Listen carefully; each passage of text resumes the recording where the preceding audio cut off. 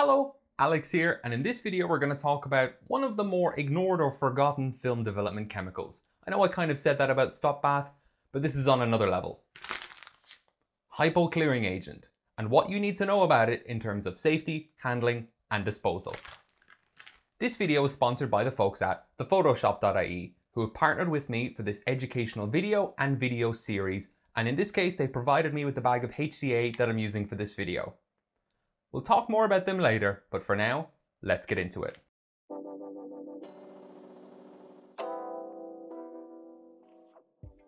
As always, I'm going to start with a legal disclaimer. This is not official legal advice, and nothing I say supersedes your local regulations or guidelines. The opinions expressed within this video are my own professional, educated, but still opinions, and do not constitute advice of any sort on the behalf of the folks at thephotoshop.ie. If you have any general questions, you can ask them in the comments down below or contact me by Instagram DM or by email. But for more serious pressing matters, contact your local city council or other regulatory board. As we go through the video and talk about safety, handling, disposal, and of course, cost, I'm going to give Hypo Clearing Agent a rating out of 3, and we'll tally those scores up at the end of the video. What is HCA? Why would you use it? And why have most people never heard of it? HCA basically serves as a chemical scrub, cleaning chemical residues off of your film after fixing or after the bleaching step in a reversal process. By doing this, you reduce the required wash time after fixing or after bleaching significantly. In the case of fixing, you can bring a 20 to 40 minute wash time down to 3 to 5 minutes, saving both time and obviously tremendous amounts of water. For the sake of a quick wash with HCA, that can be worth it depending on how much film you process or how long you need to actually wash the types of film that you specifically use. It is also extremely common to use HCA in darkrooms to clean off any fixer residue from prints. However, you should not use it with resin coated or RC prints.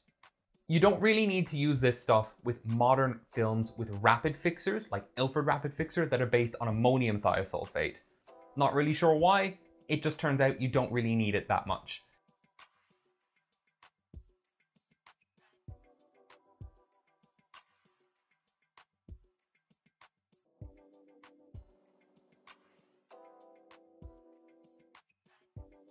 The name HypoClear is slightly misleading because hypo classically refers to older sodium thiosulfate based fixers, where modern rapid fixers use ammonium thiosulfate.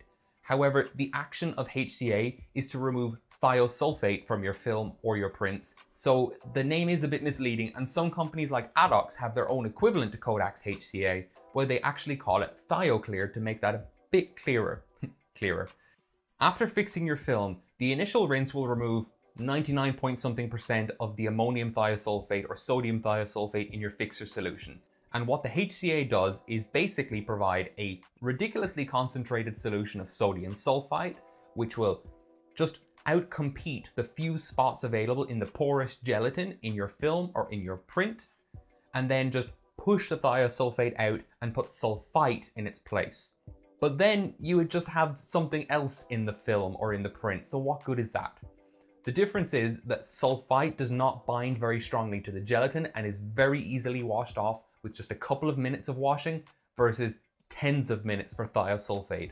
The best analogy I've been able to come up with is if you microwave pasta in a tomato-based sauce and then you have a red stain in the actual plastic. You can get rid of the sauce, you can get rid of 99.9% of it, but unless you use some kind of stronger, specialized cleaning agent, that last bit of red stain is not leaving and that plastic is staying stained red forever.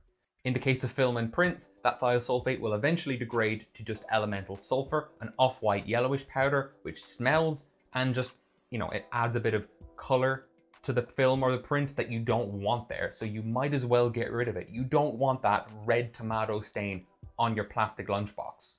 You can live with it, but long-term, it looks nicer if you get rid of it. In the case of fixer, you remove the fixer from your tank, you rinse for just 15 to 30 seconds, and then you do a 1.5 to 2 minute wash with the working solution of HCA. Then you rinse for 5 minutes and you're done. And your film is thoroughly cleared of thiosulfate, meaning it's just going to be as chemically clean as can be for long-term storage. Times for the actual HCA wash are provided for film as well as single and double weight papers. However, it is not recommended to use this stuff with resin coated or RC papers. Kodak HCA is supplied in the form of a powder which is to be dissolved to make a 3.8 litre or 1 US gallon stock solution, which is then either diluted down 1+4 to a working solution of 19 litres or 5 US gallons. You can either make up that 19 litre 5 gallon solution straight away if you know you're going to be using it on large scale, but if you're not using it on like basically industrial scale, it's better to make up that 3.8 litre 1 gallon solution and then dilute portions as required for washing your film as you go, or your prints. About 75 to 80% of the powder is just sodium sulfide. This is the active ingredient, which I mentioned will just displace the thiosulfate, permanganate, or dichromate from the gelatin in your film or prints, and then which itself can be easily washed away later. Then about 15% of the powder is sodium metabisulfite, which is basically just a precursor to sodium sulfide. When you dissolve it in water, it forms sodium sulfite. I'm not sure why they use that versus just using more sodium sulfite, but I'm sure there's a perfectly good reason. The other two ingredients are EDTA, which many of you may be aware of. It's a chelating agent which binds and basically sequesters metal ions. So it will bind to those metal ions present in the water, wherever they come from, and then just prevent them from actually coordinating to forming complexes with the sulfide or metabisulfite, preventing them from doing their actual job. The last ingredient in less than 5% concentration in the powder is sodium citrate. Honestly, I don't know why it's there. Oh my God, the capacity. Right, this stuff, this one bag, this 500 grams made up to 3.8 liters, 1 US gallon, and then diluted 1+4. This stuff can fully hypo clear 800 to 1000 rolls of film, 800 to 1000 8x10 prints, or 3200 to 4000 4x5 inch sheet film sheets. That is absolutely, I say wild and ridiculous a lot. That is like an order of magnitude more than you would expect to get out of a bag like this. It's absolutely wild that it's so potent and you only need so little to actually get this effect. Obviously then, it's not meant to be used one shot, which makes it even more economical, obviously. A lot of people do or use it 2 or 3 times because once you dilute it down from the stock solution to the working solution, the shelf life does go down quite a bit, especially if you expose it to oxygen for any significant length of time. Nevertheless, you're probably not getting the full 1000 rolls of capacity out of this bag before it just oxidizes and stops being effective. But if you get even a tenth of that, that's pretty good. The 3.8 litre or 1 US gallon stock solution has a shelf life of about 3 months if kept in a full, tightly stoppered bottle. The working solution, if kept in a tray, as in a dark room, has a life of about 24 hours. So the stuff is extremely sensitive to oxygen, as I mentioned, which makes sense because sodium sulfite is an oxygen scrubber. That's something it's known to be used for, is scavenging oxygen, which destroys itself. There is no shelf life quoted for the working solution if kept in a full, tightly stoppered bottle protected from air, but chances are it's not that long. I would say maybe 1 to 2, maybe 3 months if you're very careful about sealing the container, use a non-porous plastic, and if you use something like a protectant spray. As we get into the actual safety, handling, and disposal sections, it is worth remembering that the SDS refers to the powder as it is provided to you, not the end solution that you're going to be working with. In the same vein that the fixer SDS we talked about in the Ilford Rapid Fixer video doesn't actually discuss the silver because that's not what comes in the bottle that you buy. Regardless, this one does note that the powder is both corrosive and an irritant.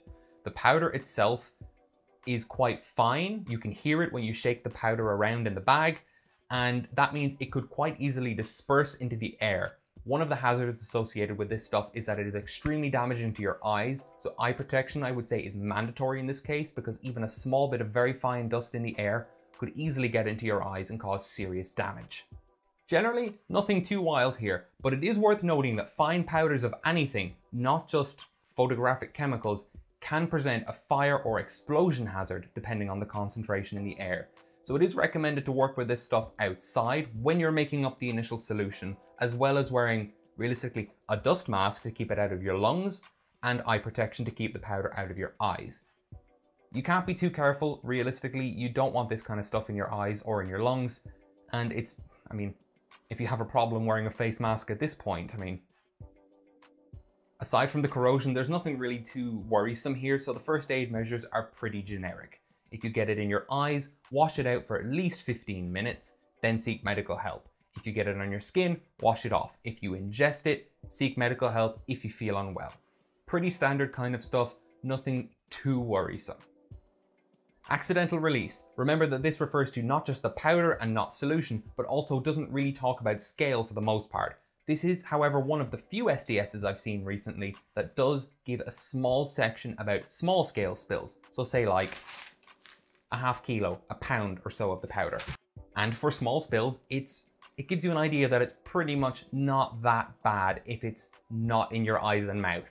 Just sweep it up or vacuum it. Use a cloth to clean up any residue, wipe surfaces down, and then just throw that stuff in the bin. And I'm telling you now, it can just go in the bin if you do spill a little bit of the powder. Don't freak out about it, it's gonna be okay. With regards to exposure controls, the TWA numbers quoted here are for like occupational hazards, people who work with this stuff on large or industrial scale, like 40 hours a week kind of thing, doesn't really apply to us. And it basically just repeats what I said, you know, wear appropriate chemical resistant clothing. Don't wear your nicest shirt in our case. Protect your eyes, protect your face. You know, maybe use nitrile gloves or latex gloves. It wouldn't matter which one you use when you're handling the solution if that makes you feel more comfortable, but the solution itself isn't going to be that bad either. The point is that you don't need to take any extreme measures with regards to PPE with this stuff, which is a good thing.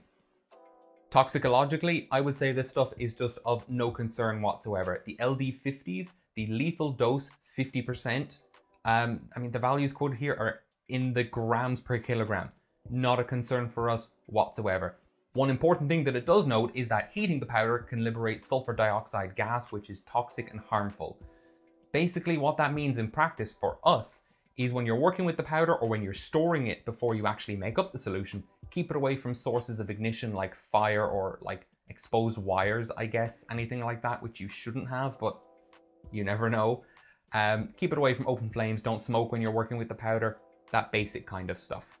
Based on all of that, I'm going to give Kodak's HCA a 2 out of 3 for safety.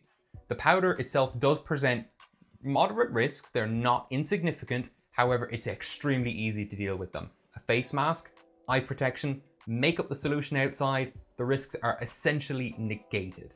Then once you have the actual solution, it's not really a concern. As I said, you could wear nitrile or latex gloves if you wish, but I wouldn't say they're required or even necessarily recommended. When it comes to handling, honestly, Section 7 of the SDS says absolutely nothing I haven't already mentioned. Basic PPE, ventilated area, avoid prolonged exposure, wash your hands. Fine, there's nothing really worth saying there. When it comes to stability and reactivity, the sulfites and metabisulfites are basically relatively chemically inert for our purposes and not worrisome in any way. The only thing to be aware of is that potential liberation of sulfur dioxide gas if you heat or burn the stuff. So again, keep it away from sources of ignition. Not a big deal.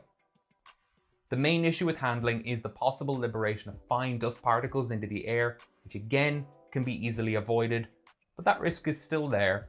So I'm going to give Kodak HCA 2 out of 3 for handling. Again, making up the powder, it's not without risks. The powder itself does have some physical as well as chemical risks or hazards associated with it, from corrosion to possible fire. But once you make it up in the solution, again, it's fine. I mentioned that this stuff is extremely sensitive to oxygen and that any level of oxygen exposure will slowly destroy it over time because the sodium sulfite and then the metabisulfite, which turns into sulfite when you dissolve it in water, will react with oxygen pretty aggressively over time.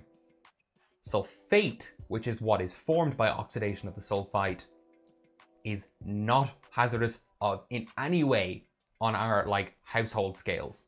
So if you want to get rid of it once it's, maybe looking a bit funky or not, you think it's not working as well, just leave it in an open topped container or in a tray for a few hours, you know, away from children, pets, clearly labeled, be sensible kind of situation.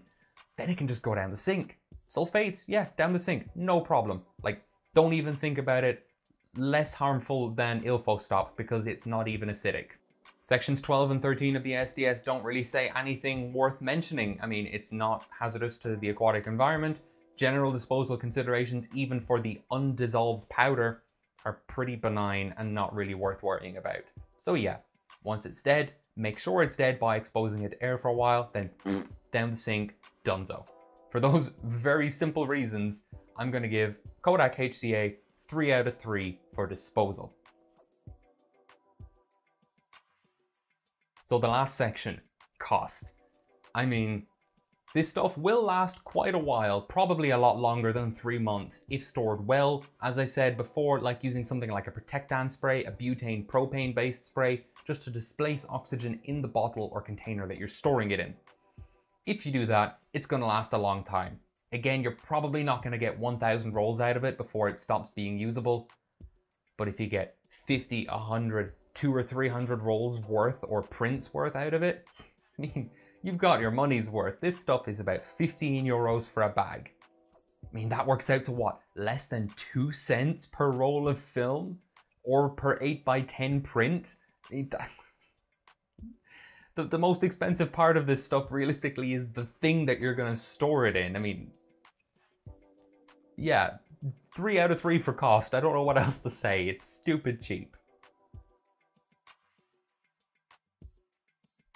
Before I do go and tally the scores up, I need to give, of course, a massive thanks to the folks at the Photoshop.ie for sponsoring this video and for partnering with me on this educational video series. We've gotten some pretty good feedback so far, and I'm really glad that I'm able to work with them.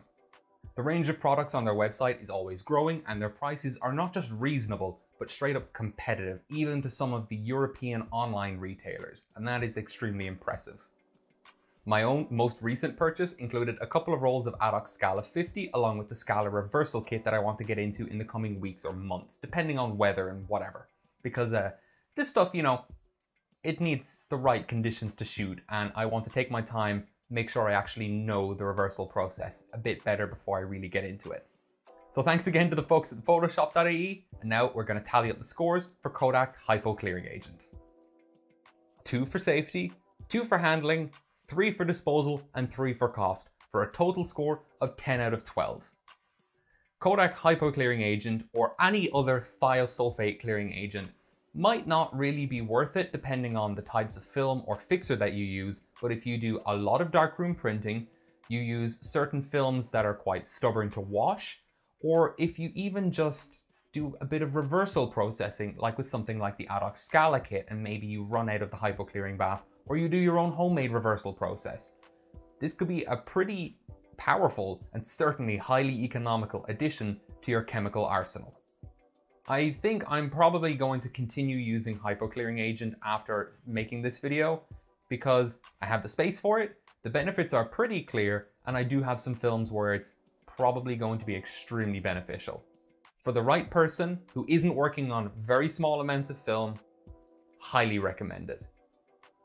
That's it for this video. Thanks for watching, stay safe, and bye bye for now. If you don't already, follow me on Instagram at Shaka1277 for new pictures every day. If you like this video and enjoy what I do on the channel, please consider subscribing or checking out my Patreon where the tiers start at just €1 per month.